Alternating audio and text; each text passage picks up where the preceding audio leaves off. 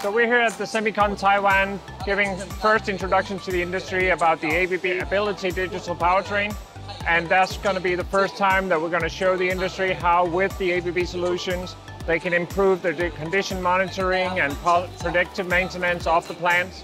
So we're looking forward to the feedback that we're going to see, showing them how the data can come into a cockpit and really give a holistic view of the entire plant. So we talk about ABB Ability. And what we can do with the digital powertrain is we can take a lot of the data from the drive, the motors, the transformers, and bring it all up into a cockpit so we can see availability, how's the environment looking with the temperatures and everything else.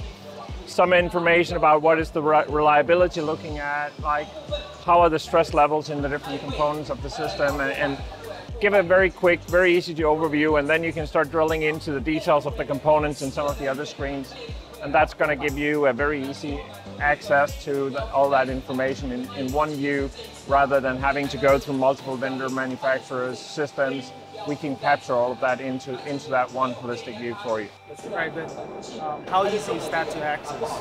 As in terms of, like, what do you have to install into your component or your product? Well, I mean, the products, the drives have some of it installed as a default, but on the motors, you just add a simple sensor additional to the motor. The same on your pump or on your transformers.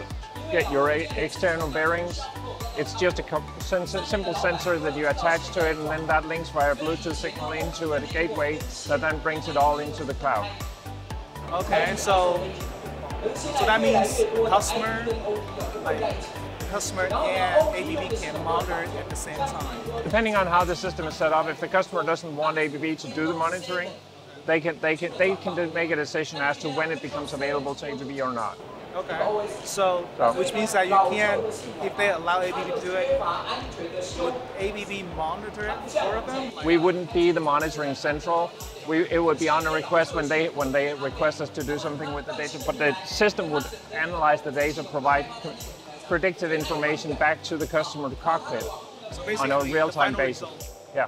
Okay, so if anything that happens during that period, customer will have to do it to resolve or to pick up the issue. Pick up the issue or request support from specialists that would then review the information in details, and then there would be a communication around that.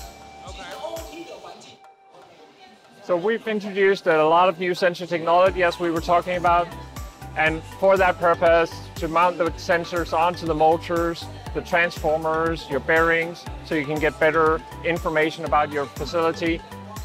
In all the motors, you'll have this sensor, and that will give you data about the bearings, the windings, temperature in the motor, and you can capture that all into a global cockpit and give you a lot of more insight into the facility, into the component details, and also how things work together and all the improvements that you can make before you get a failure mode in the factory. Thank you very much.